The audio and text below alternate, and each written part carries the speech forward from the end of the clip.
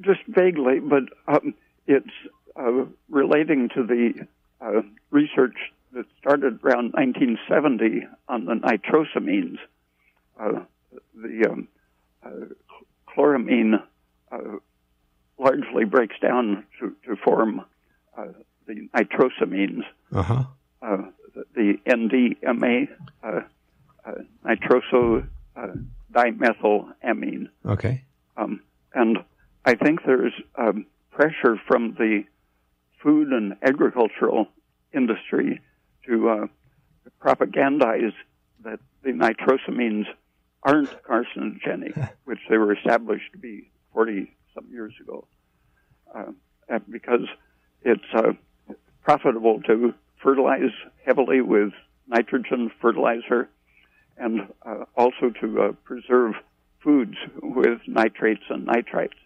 And so there's a lot of propagandistic science publication going on saying that rather than being toxic, the nitrites and nitrates and even the nitrosamines, they're not only supposed to be non-carcinogenic, but they're now saying that they're even beneficial to the health, reducing heart disease and reducing cancer and helping to build muscle and so on. Because these are the very things they've been saying are carcinogenic about nitrates in meats that's kept.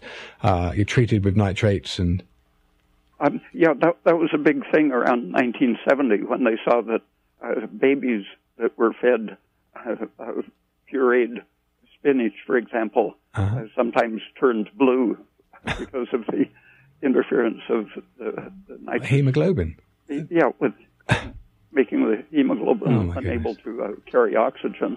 Because it binds to hemoglobin, doesn't it?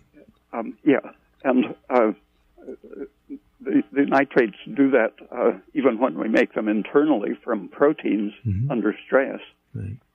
But because of the food industry concern about selling their products, there has been this reaction saying that it was only a few farms that had nitrate-contaminated water that really were causing the baby problems. Right, and this would have been from kind of chemical runoff, fertilizer or manure runoff. Yeah. And they tried to reduce it to nothing but the blue baby phenomenon and to distract attention from the really universally recognized tumor-promoting potential of all of the nitrates and nitrites and nitrosamines.